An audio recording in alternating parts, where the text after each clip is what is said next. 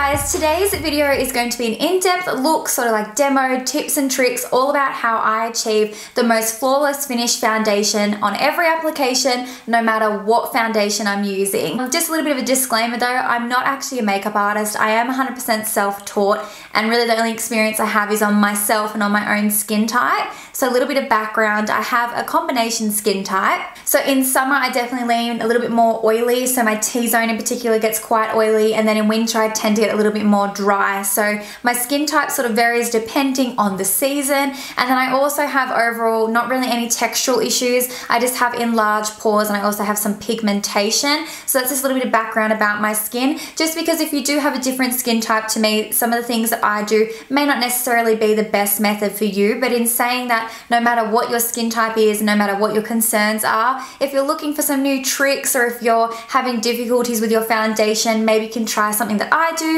and see how it works for you. So without further ado, I think I'm just going to jump straight on into the actual video, because I'm warning you, there's a lot of talking and there's a lot to it. So I hope you guys enjoy. Give me a thumbs up if you do, and let me know in the comments any of your tips and tricks as well. So let's jump straight into it. So I'm going to talk all about the things I do for my skin to prep it, and the number one thing that has definitely really changed up my makeup game is shaving my face. So for me personally, I have a lot of peach fuzz on my face. It all usually concentrates around here, and also my sideburns tend to grow a fair bit down on my actual cheeks, and I get rid of that hair, and it just makes my life so much easier with foundation application. I'm currently using this really random little razor that has no like brand name on it at all. My mum actually bought it off Facebook. She's one of those people that buys all that gimmicky stuff off Facebook, and I'm really glad she got this one. As you can see, when you open it up, it kind of looks a little bit similar to like a men's razor.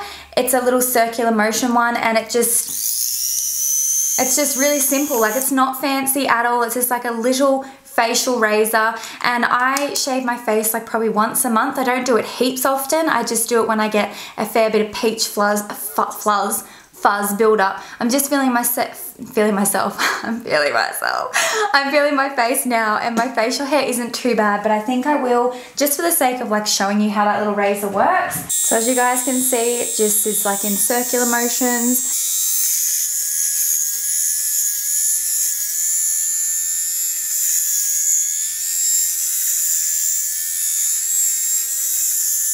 I'm just trying to see if you can see any clumps of hair. You can't really.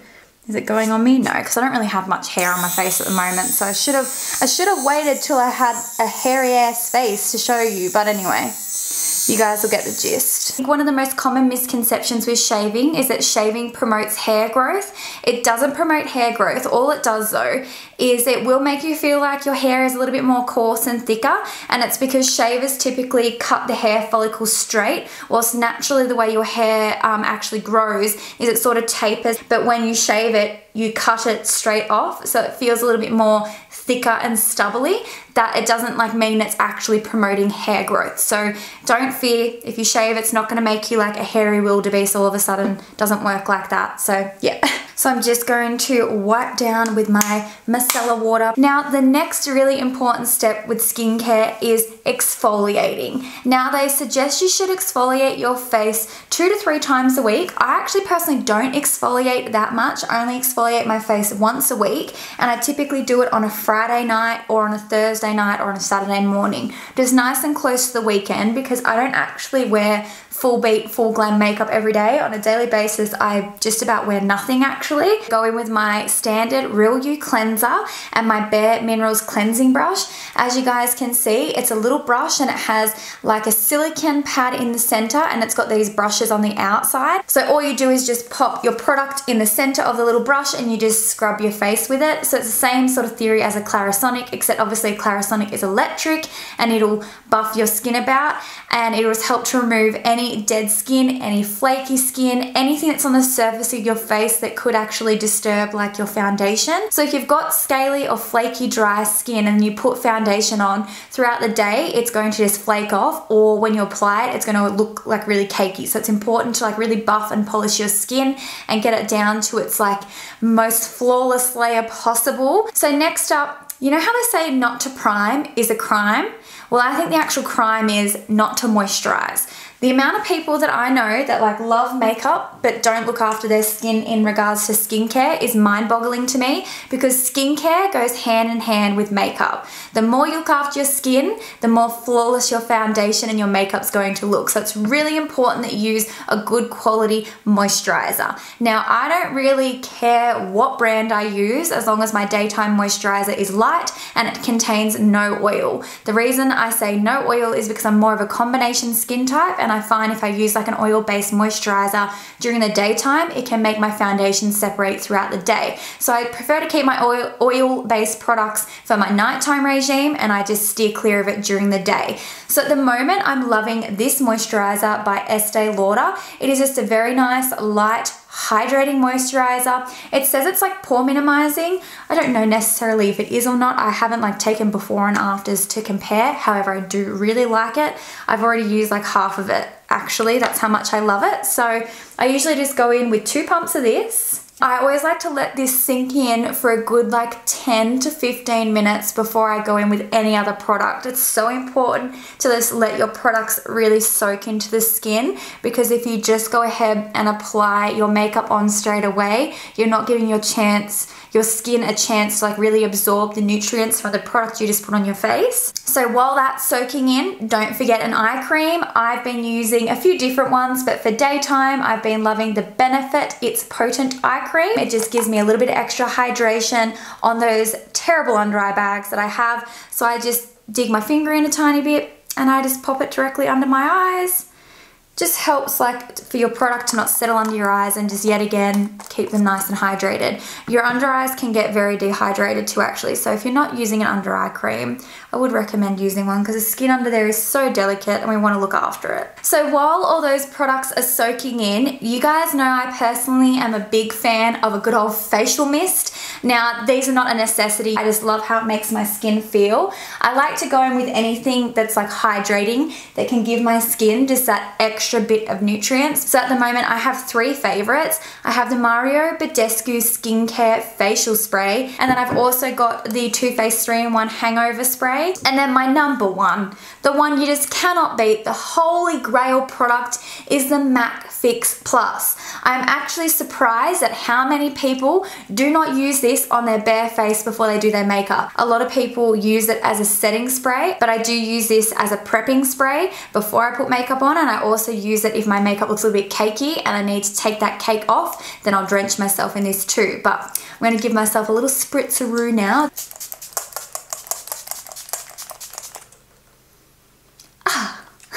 So next up is primer. Now primers are another thing that's a little bit more subjective. Some people think they're a total gimmick and they do nothing and they're not worth using. Some people, like me, religiously use like 1 or 2 of the same primers. I've tried quite a few over the years and I just keep gravitating back to my Too Faced Hangover Primer. Every tutorial I do, you guys would see this. It is just my favorite. It feels like it's another skincare step, to be honest, and I just feel like it makes my skin feel yet again that extra bit of nourishment, and it just makes my skin feel so smooth that whenever I wear it, I feel like my foundation just glides on so perfectly over the top. I also like using primers because I feel like it creates another barrier between your skin and your makeup, because like I said, a lot of makeup doesn't have any benefits for your skin ultimately. So if you can create a layer between your pores and your makeup, it's just another added bonus because it means it's not going to sink into your pores and cause breakouts or cause any congestion or anything like that. So I'm a big fan of this primer. When I'm applying my primer, I try not to rub too vigorously. I just sort of pat it into the skin. Now we are ready to move into the foundation. I don't really know what foundation I want to use today. I have probably like 6 favorites and they're all sort of different. They're all kind of different finishes and everything. Just trying to decide which one I feel like using. Might use my Huda Beauty one. It's been a hot minute since I've used it. I don't reach for it as much as I would like to because I feel like the shade is like the slightest bit too dark, but we'll just see how we go today. I'll just give it a whirl. Now, when it comes to foundations, no matter what sort of foundation is, no matter what finish it is, I always apply it with a kabuki brush. I don't really care what shape they are. They can be any of Sigma's kabukis, and if you guys are interested in shopping from Sigma, I do have a discount code. It is an affiliate code. If you just enter Hannah at checkout, checkout. That'll take 10% off your orders, and I also make a small commission if you use that code. So all the brushes I mentioned will be linked in the description as well. But I've got 3 here. I love them all equally. I've got the angled kabuki, which is F84. I've got a round top kabuki, which is an F82, and I've also got a 3D HD kabuki. So it's really important to give all your foundations a big shake before you use them. It just helps to mix all the pigment in with the other ingredients, and you'll get the best out of your formulations. So I'm using the shade Toasted Coconut, which is 240N. I feel like I need Custard, which I think is 220, but I'll make it work. I will just use a lighter concealer and stuff and it'll be fine. I just feel like wearing this because I haven't worn it in a minute. So I always get a compact and I squirt my foundation out onto a compact rather than putting it onto my hand or directly onto my face. And I'm just going to take my round kabuki, like I said, and I dip straight into the foundation and I just start patting. Now, when I first learnt about makeup, a lot of people used to always suggest buffing foundation into your skin. I feel like buffing is literally the biggest no-no, especially if you're not shaving your face. And the reason why is because buffing is just going to stir up all of that peach fuzz, and it's just going to get your foundation all caught in your facial hair. So I pat because what it does is not only presses the product into the skin, but it also lays flat any facial hair you may have. This is a very full coverage foundation too. I'll get up close in a second and just show you the finish.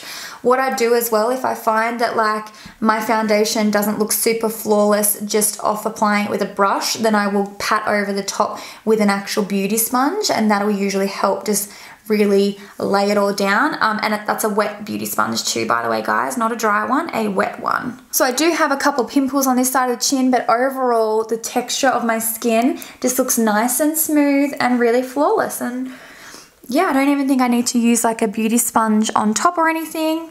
I'm just going to put a little bit more foundation on my nose and just really blend that foundation into my hairline, just so we don't have like a dirty, obnoxious foundation line. Now, I didn't even use all of that foundation. I should have literally used one squirt. I'm going to be using the Born This Way concealer by Too Faced in the shade Light today, and I'm going to be popping it where I usually would. So it's in a lot of places. Not everyone likes to highlight as much as I do, and you certainly don't have to. This step is definitely optional. Some people like to just conceal their under eyes. Some people like to highlight their chin and their forehead as well. Totally up to you, whatever floats your boat and whatever you like the look of. I'm personally doing a little bit extra highlighting today, in particular because my foundation is a tiny bit too dark for my chest right now. So whenever it's a little bit too dark, I just usually highlight the crapola out of my face and it works out fine. So I'm just going to take my 3D blender and blend it all out. Now, because this foundation is a matte foundation as well, if you're having a hard time blending out your concealer at all on top, you can definitely take some of your MAC Fix Plus and you can literally spritz all over your face. So you could just give yourself a good little drench, just like that, and then keep blending, and it'll help blend out your actual concealer as well, because it'll just rehydrate the foundation again, just so it all blends a little bit more seamlessly. Now, next up, it's time to set our face. Now, if you guys have been following me for a while, you already know what I'm going to be using. My holy grail, and it is the MAC Mineralized Skin Finishes. Now, I use the shade Light for under my eyes, and I use an F35 tapered highlighting brush, and then for all of my face I use the shade Medium. Now, these are a foundation powder, so they can be used on their own for a more lighter coverage. I find these just really help set my foundation and help it last longer throughout the day, but it also adds nearly like a blurring effect to my skin, so it gives me that little bit more flawless finish with any foundation. So nothing compares to these powders to date. Like, as you guys can see, very loved. I've hit pan massively on this, so I'm going to use Light, like I said, to set under my eyes. So now I'm going in with the shade Medium, and I'm taking my F30 large powder face brush, and I'm just going to powder the entire perimeter of my face. This is like a very fine powder too, so it's not going to make you feel cakey using it to set your face. I don't know if you guys can tell on camera, I'm hoping you can, but my face is not cakey in the slightest. That is a fair few layers, and it doesn't look cakey. So you don't have to worry about layering. Layering is fine as long as you're blending things properly and you're using the right sort of layers. Okay, so now I've got all my base products down. I'm ready to move on to like my brows and my eye makeup. But before I do that, I always like to set my face with a setting spray. At the moment, my favorite setting spray is the Urban Decay All-Nighter Makeup Setting Spray Long Lasting. Now, the reason I personally choose this one is because combination skin type. I get quite an oily forehead throughout the day, so it just sort of helps to keep my makeup that little bit more intact, that little bit longer, and helps to stop the oils coming through as quickly. If you are not an oily or combination skin type, and if you're a little bit more to the normal to dry side, you might just want to go in with a MAC Prep and Prime Fix Plus. This is not going to set your foundation like cement, however it's just going to take any sort of powderiness off the surface and just really sort of blend it all together a little bit more. So it just kind of depends on your skin type. In winter, when I'm more on the dry side, because in winter I can sometimes get really dry to the point that like my skin hurts, and if that's the case, then I would definitely use this over this. But at the moment, my forehead still likes to get its shine on, so I'm using this one. You need to give this a good shake before you spritz it over your face as well.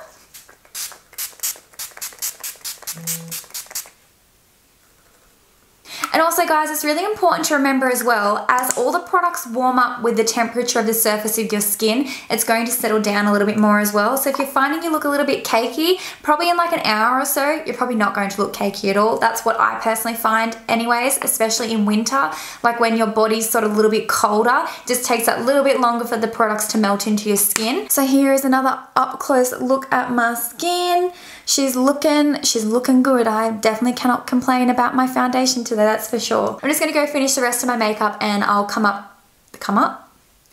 back and give you guys my summary. Okay guys, so here is my overall finished makeup for today. I do have a tutorial going up on the rest of the makeup, so stay tuned for that if you're interested in seeing it. I tested out the new NARS Wanted palette, so it's really pretty. I just did a pretty simple, typical Hannah smoky eye, but I'm going to upload a full video on that as well. So stay tuned for that. Pretty sure I covered everything that I feel like is essential in the quest for the most ultimately flawless, perfect foundation. So I hope you guys learnt maybe a few little tips and tricks, or you just found this entertaining to watch, or you just took something away from it. So yeah, thank you so very much for watching. Subscribe if you haven't already. Leave me some comments below so I can chat to you, and I'll be talking to you all really soon. Bye.